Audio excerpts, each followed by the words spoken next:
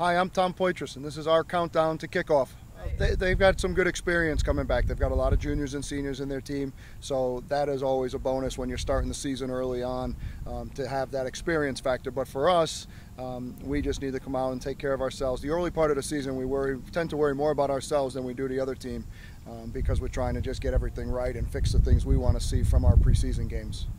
I think the jitters are with the young guys, and the older guys, it's excitement. So it's a balance of trying to find a happy medium between being overexcited and over enthusiastic and being able to think and do the things you need to early in the game. So we'll try and get the older guys to just relax and enjoy the game, but at the same time, the younger guys hopefully will be calm and have a good presence to them watching the older guys.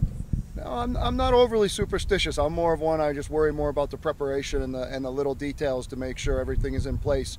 We try to make sure, between the assistants, myself, and then the players, that everything that is supposed to happen happens. So it's not as much superstitions as just making sure we follow through with every little detail.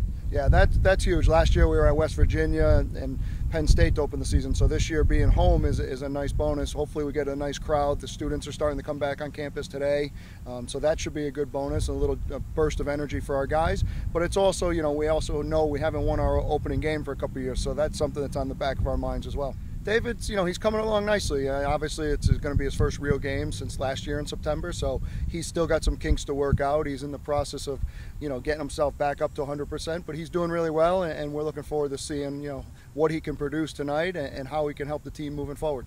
I think, in the back, you'll see Jamie Hyde will start in the back for us, and he will have a really good presence. He's a very good center back, very composed on the ball. Romario Jones is someone who will probably start in the center or midfield, and he's another guy who's very composed and good on the ball, can make things happen from the midfield. And then Jeff Tryon has been someone we've been really impressed with up front. He's battling and working hard and causing defenses a lot of problems. So whether he starts or comes in, he'll get himself some good time, and that'll be a nice bonus for us as well. Probably chicken and rice or chicken and pasta, whatever Mike and Max have drummed up for him, but it's been pretty consistent with the pastas and chicken.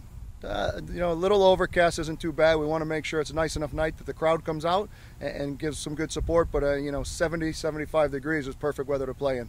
It's coming together. It's a work in progress all the time, because there are a lot of different thought processes and a lot of different images and how they think the game should be played. So that's the fun part of coaching all the international guys, is trying to pull it together with all our American players that come from different parts of the country as well.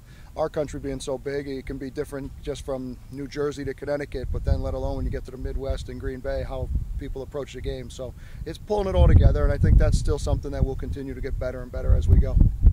Anthony, Damon, and David have been doing a really good job providing some good leadership. I think the one thing they're doing for us is they've changed kind of how the guys are approaching things on a daily basis, whether it's in the locker room, on the field, the training room, when we've gone in the pool. There's a lot more of a serious approach to things, and I think those guys are really a big part of that. They're very result-oriented, and they're very driven to have some success this year. So that's trickling down into the rest of the team. So we're looking forward to seeing how they can carry that through the rest of the season.